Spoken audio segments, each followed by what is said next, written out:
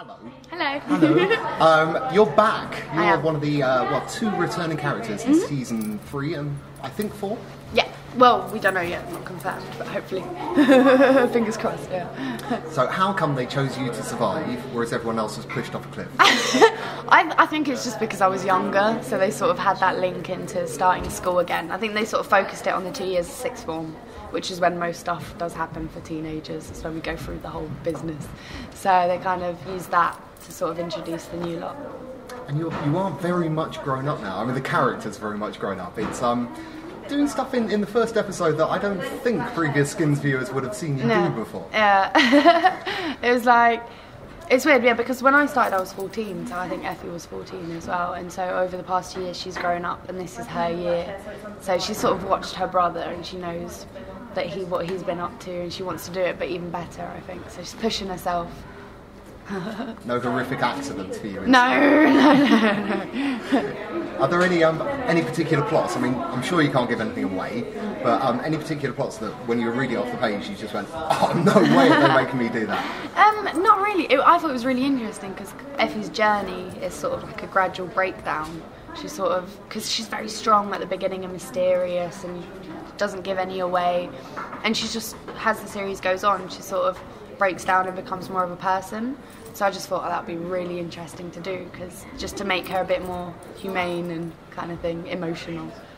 So how much of a kind of like school or college life have you managed to have, having been doing this for a few years? Well, the first 2 years, I was in the last 2 years of secondary school, so I had tutoring on set and stuff, but once you reach 16, they don't do that anymore.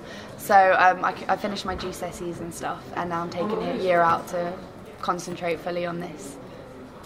Do you kind of miss it as well? I mean, I guess when you watch the show, you just think, I'd quite like to be doing that. And yeah, I do. I miss it. But then I know I'm having an opportunity that most people my age don't, and I'm very grateful for that, so I'm going to make the most of it, kind of thing.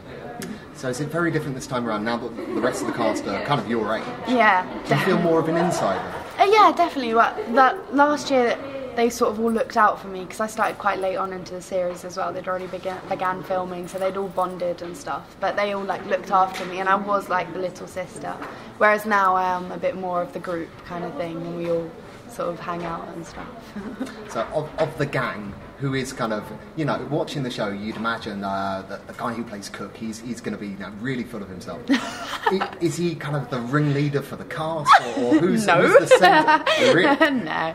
So who's the ringleader? I don't know if there is one. We all just get on really well, surprisingly. Like we all, like, there's quite a few of us from London, so that's nice. Like I can catch up with the girls when I'm here in London and stuff, and I've been to visit the boys where they live and stuff, so I don't know if there is a ringleader. It's weird. We all take it in turns. Spending a lot of your time in Bristol is quite weird, again, I mean, because you're away from home a lot, I imagine. So yeah, we spent like 6 months living in a hotel really, which was quite weird, so living out of a suitcase literally every week. But it was fun because we're in a different city and we're learning about life and stuff and living on our own and things. So yeah, it was good. Have you got a good Bristol accent now? Can you say? No. Say my lover. Firmer. Butter. You're right, my lover. That's all I can say. You're right, my lover. I like the Bristol accent. I think it's really cute. Is Mackenzie Crook from that part of the world? No, it's London. Oh, he is from London? Okay. Yeah. So who's local that's in the cast? Lisa. Lisa's from Bristol. Ollie's from Bath, so about half an hour's away. But he's very posh, so he doesn't sound like Bristolian. I think Lisa's the only one, actually, that's actually from Bristol, yeah. What's it like working? And there's some really venerable actors on the show, and Harry Enfield, of course, as well. And, you know, actually the cast is incredible. I mean, there's, you know, you young whippersnappers, and you'll be massively famous one day, but at the moment, that's amazing. Yeah, it was amazing. Like, we got to work with David Baddiel this year and stuff, and Matt King and people, Sally Fields, which was amazing, just the funniest woman in the world. And it's just really nice getting the older actors on set, because you kind of learn from them, and they're all just, because they know that Skins is about having fun as well, so they're all there having fun. So it's really weird. Did you get involved in the whole writing thing? Because it's a really interactive writing process. We have like a really good relationship with the writers. Most of them are like similar to our age anyway, so we can just talk to them, and we'll go out for a coffee and stuff and give our ideas, kind of thing, and just sort of, there's a lot of input. It's a really good relationship that they've built with us, and you can tell that some of the stuff they've written, they've sort of thought of us in mind, like the way we say things, or So yeah, it's been a really good relationship. I'll wrap up really quickly, but like the big thing at the moment, Slumdog Millionaire. Yeah. That's amazing. Bless him. He is the nicest guy in the world. He completely deserves it, and we're all so proud of him because he's just so down to earth and normal still. Like, I saw him on the red carpet and he just looked lost. Bless him. He was just like, hello. I love him to pieces. I wish him all the luck in the world. Have you got a sweepstake? Who's going to be the next Skins cast member to be in the Oscar? Hopefully all of us. Hopefully all of us. That would be nice, all together. Actually, do you think you'll ever make a movie one day? It would really lend itself to a movie. Oh yeah, I would love to, but we'll see what happens, kind of thing.